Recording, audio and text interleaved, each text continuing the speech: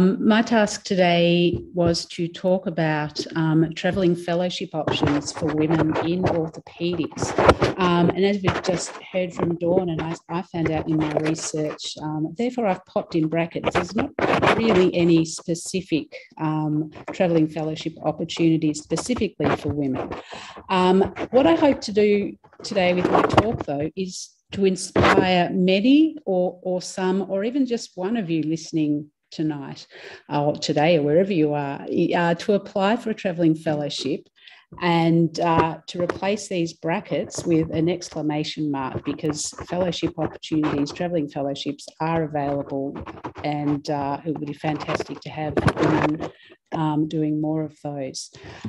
So why do a travelling fellowship? I'm now also having problems advancing my screen. I'll just try and reshare that. There we go. So this slide I've taken from the American Orthopaedic Association for fellowship objectives, which really apply to all fellowships and travelling fellowships. So the objectives stated here are many themes that I've spoken a lot about tonight. Develop the fellows' leadership skills, connect fellows with orthopaedic leaders and fellow alumni, prepare fellows for the greater challenges of leading and improving the specialty. And I've just added there, by promoting diversity, to confront critical issues impacting the specialty, and also visible role model, also my addition to the slide here. So my background and qualifications for giving this presentation this evening. In 2019, I travelled as an Australian Orthopaedic Association, NZ Orthopaedic Association, travelling fellow with the ASEAN Orthopaedic Association. Pictured here with my two fellow travelling fellows, Rupesh from New Zealand and Alvin from Australia. So I nearly didn't apply for the fellowship when a mentor of mine suggested that I do. So there was some negative self-talk, which maybe we're all a little bit familiar with. I'm too old. Well, I actually wasn't for this fellowship, although there are specific junior travelling fellowships with an age which is generally under 45. I haven't got time. Well, I'd really recommend making the time. It's well worth it. I don't do research. Well, I don't. It's fantastic if you do research and a great opportunity to travel and present. But if you present on a topic of something that you find interesting, and they won't choose me, well, they did. So, and I'm very glad I was selected as well. So during the travelling fellowship over 2 weeks, we travelled to 4 different countries, and in 2 of these countries, we met up with the junior ASEAN Orthopaedic Association junior travelling fellows, and we're all pictured here. And you'll see a familiar figure, Dr. Sonali, who will be speaking shortly after me this evening. So the other travelling fellows were from the Philippines, Indonesia, Myanmar, Singapore, Malaysia, and Thailand.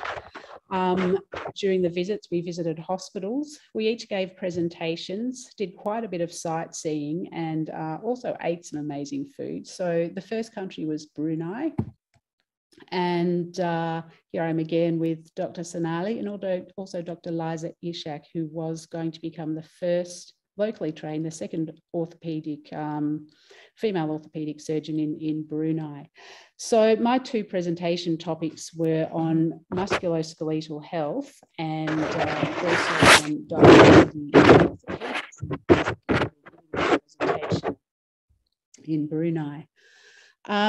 So I look back in preparing this talk over my presentation, and I've chosen one slide which I think emphasises the value of female orthopaedic surgeons doing a travelling fellowship. And the slide was titled, "How do we approach change?" And the first dot point was leadership. So to all of you listening today, yes, you are a leader. Role models. We can't be what we can't see. So to be doing travelling fellowships, we are really becoming role models to all younger potential orthopaedic surgeons. Mentors, so you can support and encourage other young women surgeons to become involved, and also support and training. So use the opportunity to engage with the wider orthopaedic community. We then travelled on to Myanmar, where we did do some orthopaedics as well as just eating some amazing food. We visited hospitals there. Met up in Malaysia. There's some familiar faces, Dr. Aslina and Dr. Rui, you may be listening tonight, or people who have worked in Malaysia.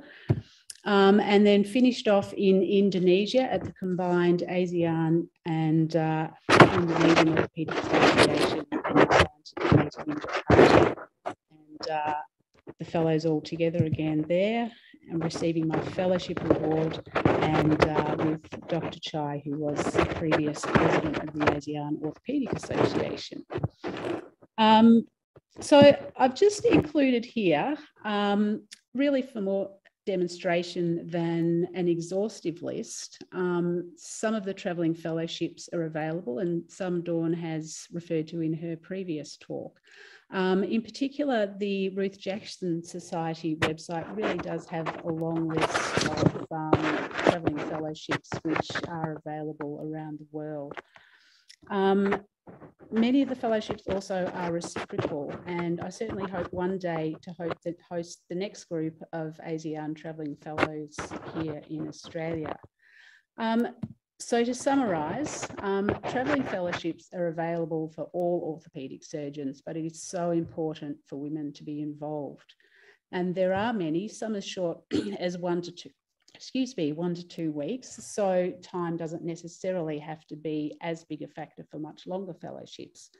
The rewards, nevertheless, are well worth the investment in time, and the benefits will be felt beyond your own experience and certainly beyond your expectations.